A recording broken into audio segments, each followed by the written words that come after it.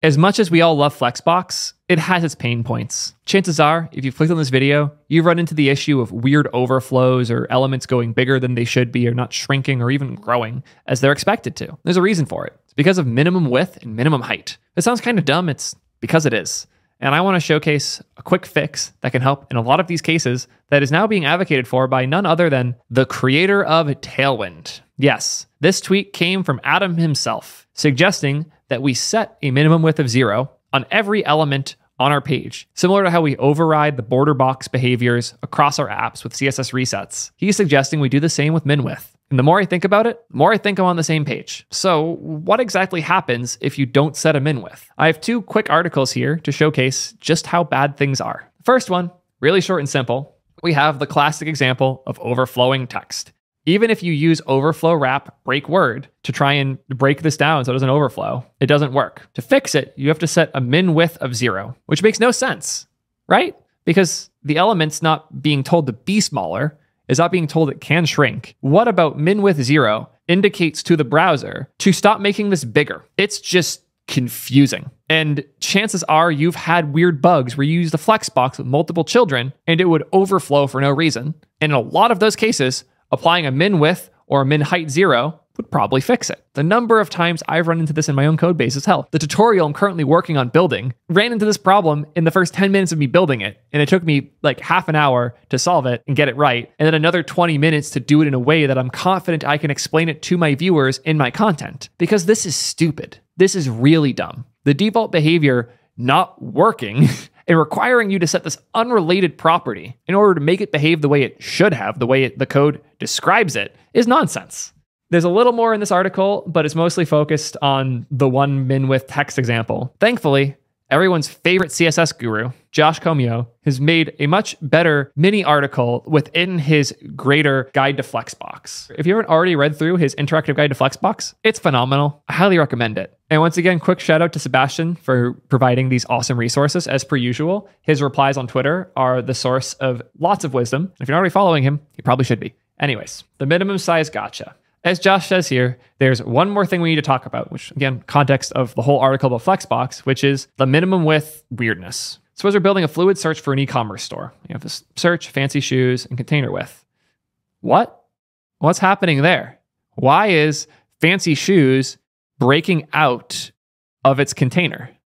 That's really dumb. The code here must be terrible. Flex shrink has a default value of 1 and we haven't removed it, so the search input should be able to shrink as much as it needs to. Even if you put a flex shrink on this manually, it's not going to.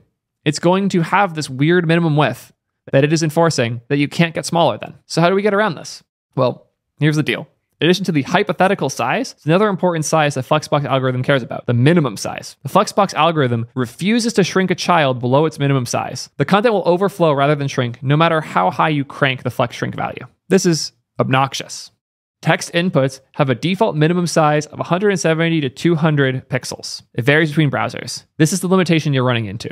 Why does input have a randomly hard-coded minimum size, by the way? This is the chaos of browser standards that we've been dealing with for decades now. Whenever somebody says building for the web is easy, they just haven't done it long enough to run into things like this. So, because of these existing legacy behaviors that are embedded in the entirety of the web, in order to make sure old apps that use these weird expectations continue to function for the rest of time, we now, as the end developer, have to care and fix these things with really weird things like minimum width 0. Here's another example where the limiting factor might be the element's content. So if we resize this container, now the longest word is wider than this container needs to be to shrink properly. And rather than breaking the word, it's just going to give itself the size it needs. Even if you set a break rule where it breaks words when it's out of space, it's going to give itself enough space for the biggest word, unless you tell it to not do that. The auto behavior for minimum width is stupid. And here, it's just going to break your app. So the solution for all of this is setting a min width. If we go back to this example, when the min width is auto, this breaks out. When it's 0, it doesn't.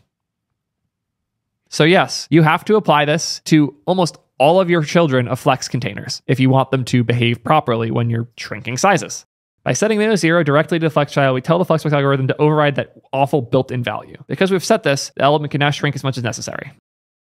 Proceed with caution. It's worth noting that this minimum does serve a purpose. It's meant to act as a guardrail to prevent something even worse from happening.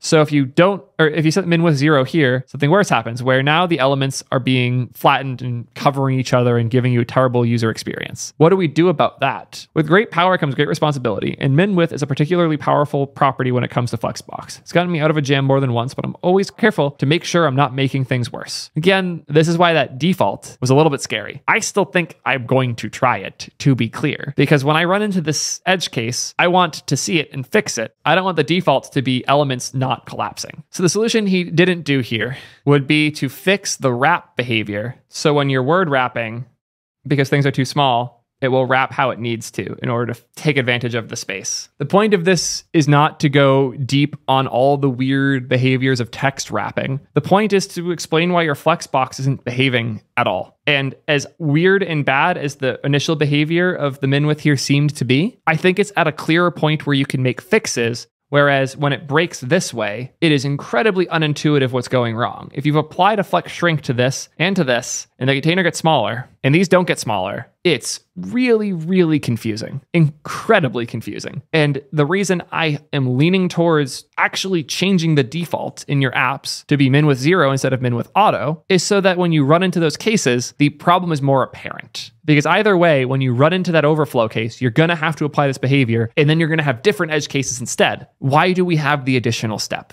So yeah, if you ever had a scroll container break weird with a flexbox, or you've ever had some text overflow where it shouldn't, chances are you need a min width. And hopefully this quick demo of min width will show you why that's the case. If you want to see more crazy CSS stuff, I'll pin a video in the corner all about it. Whenever YouTube thinks you like below, it's also a good video. Appreciate you all a ton as always. I'll see you in the next one. Peace, nerds.